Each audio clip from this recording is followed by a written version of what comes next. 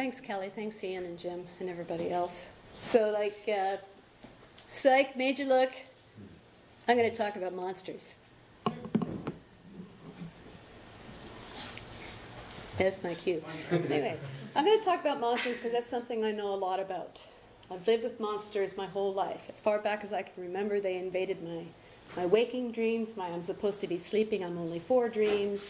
Dreams about me being whisked away by UFOs or pulled down the drains in the bathroom, or perhaps held in a dark basement by some malevolent force that I couldn't get away from. So as soon as I figured out my opposable thumbs, I picked up whatever I could to make marks, and I drew. And I drew the monsters, because when I drew them, they had less power over me. But after a while, when the monsters keep coming, and I'm still making monster after monster after monster, something else had to happen. When I joined the military and then became a social worker, I had doors open, and my job was to help people deal with their monsters when they had the bad fortune to go overseas and serve in places that we as Canadians cannot even imagine how horrible they were on a daily basis. So my job was to try and take their monsters out of their minds. Unfortunately, some of them got back into mine. When I went to art school, I had more monsters to draw. So that's what I kept doing. I kept making more and more monsters. And it did help. It helped make them less powerful. But after a while, I started wondering, what else could I do? Because it's not just me having monsters. I mean, they're with me all the time. They're here right now. This is Francis. I decided that if I could poke fun at my monsters, they'd be even less powerful. So that's what I started to do. And I started to think about other monstrous things, not just in my own mind, but I know that some of us here in the room can think about things that wounded them to the day, that haunt them still.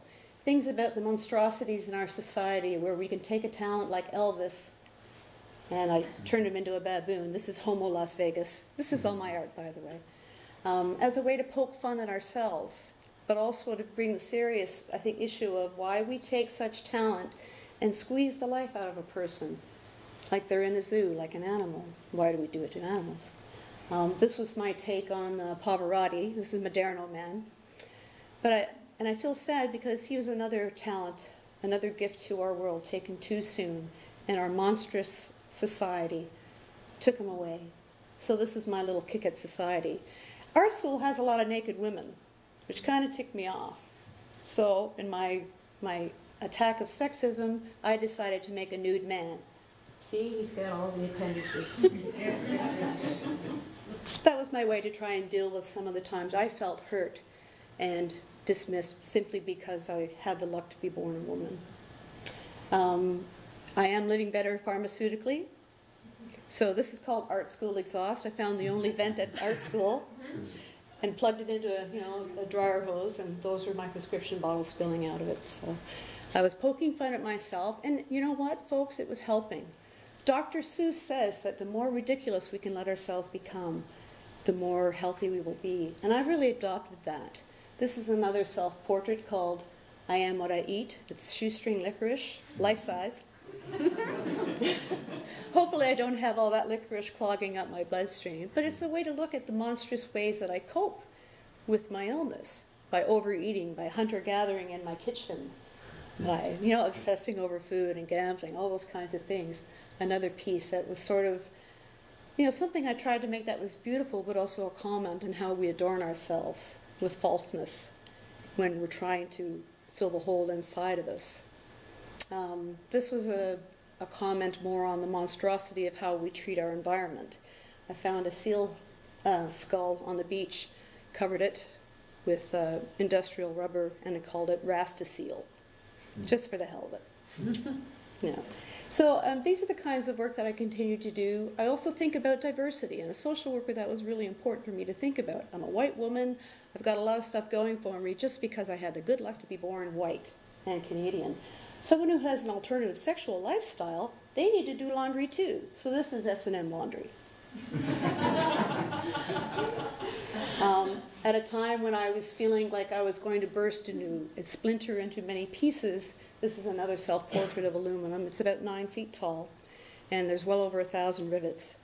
So for me, it was a way to, because I think the earliest trauma happened to me in my life before I could speak. Art has become my voice. And that's why I choose art, to express the things I cannot express. This piece called Cystopia, again, is a comment on the hope that we often have entering into a new workplace, a new place to live, meeting new friends, a new relationship. It's called Cystopia. That's all cardboard, and when it gets wet and soggy, that's gone. That's not good to have in a relationship. Another comment on the monstrosity of our environment. This is called Pond Liner. It's about 100 feet of plastic sheeting around a pond. Sometimes I like to play with words and think I'm being very clever. But anyway, actually that pond is now covered at the school. Another comment here on our environment. Wouldn't it be wonderful if fishing nets picked out all the plastic that was in the ocean instead of taking all the fish? And I know there's a lot of people who have earned their livelihood through fishing, but I also know that one of the things I see most often on the beach is plastic and pollution, and it's everywhere. Poking fun at myself, I'm wearing 25 pounds of Twizzler licorice. It was a pretty nice flapper dress, really. It was pretty sweet, and it smelled really good. But again, it was a comment, of the weight of the things that I carried as a social worker, and the weight of the passion that you talked about earlier that I feel inside me to address these things. To poke fun at myself. If I have this diagnosis of a mental disorder, why can't I walk around town in my own straitjacket with all the stereotypes written about me? I did this in Victoria, and for some reason they wouldn't allow me in the legislature. They said I was protesting because there was text on it. And I leave you with this final, where I come to now is looking at ways for just self-acceptance. And what I encourage for all of us, if you're wrestling with anything, please be kind, because all of us are wrestling with problems. It's not my fault. And if you're wrestling with horrors and monsters like me, I'm guessing it's not your fault. And I think I've ruined your technology. Thank you.